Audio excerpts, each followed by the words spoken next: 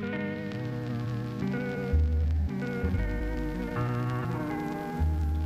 everyone, I'm Wolf Pitts, an artist, illustrator, and designer, and today we're going to talk about something that has become a major obstacle in my life: artist burnout. Working a job that doesn't fulfill me creatively is one of the biggest contributors to feeling burned out. My job is fine, my coworkers are great, my boss is fine, but it's not financially stable. I do what I can with freelance projects to get by, but it's very stressful. Being forced to work without any days off is too much for me. Dedicating a lot of time to something that doesn't feel worth it can easily make you feel burned out and that your efforts are pointless. It's a lot of time and energy for a little reward and compensation. For me, this has made it hard to find motivation to create anything. Fear is also one of the biggest obstacles I face. Fear of not being good enough, fear of wasting supplies and materials, trying to paint or make new things, and fear of just trying to survive. This fear has sent me into a deep depression, and it has zapped all of my creativity. It's made me feel as if my ideas are stupid and that my hard work and effort has gone unnoticed and unappreciated. I've been here more than once, but I always seem to forget in the moment how to snap out of it. Sometimes just a change of pace and scenery can drastically improve your mood and creativity. For me, I like to go skate with my friends. I've been skateboarding most of my life, and it's one of the few things that truly just makes me happy.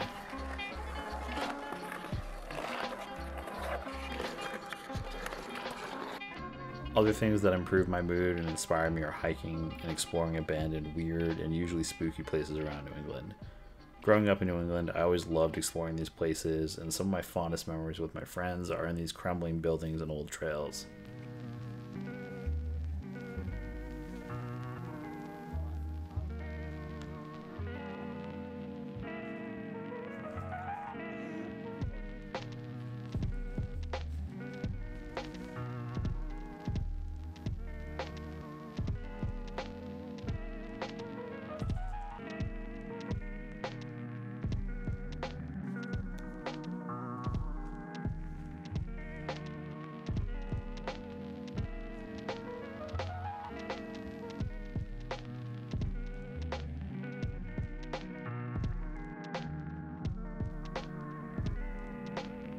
Another thing that really gets me inspired and excited to get out and make things is graffiti.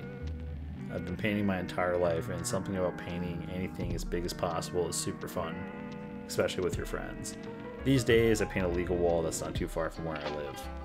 It's nice to just unwind and let loose.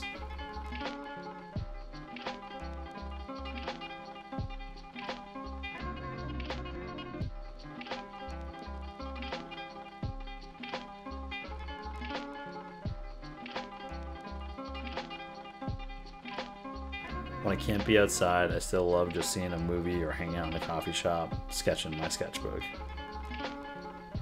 It's important to remember that burnout is not the end. It's just a hurdle that we can all overcome.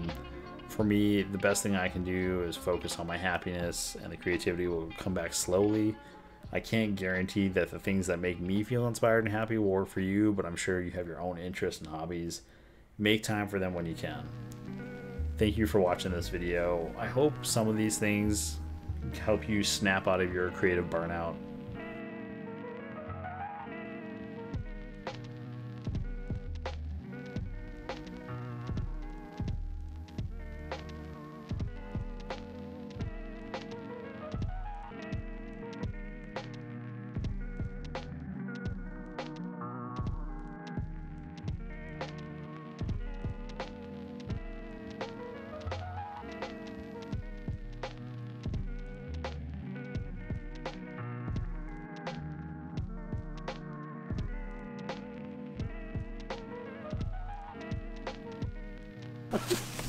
I just saw this, that's what I thought that said for a second. You're just gonna start piecing pierogi? Fuck yeah, I would get someone's internet clout for that.